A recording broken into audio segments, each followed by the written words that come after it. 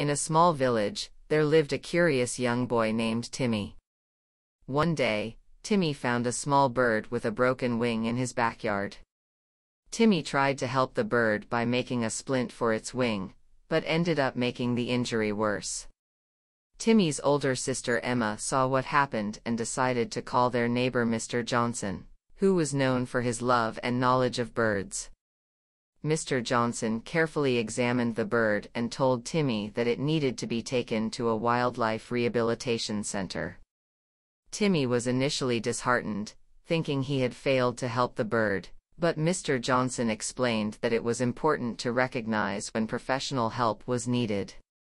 Together, Timmy, Emma, and Mr. Johnson drove the bird to the rehabilitation center, where the experts assured them that the bird would receive the necessary care to heal.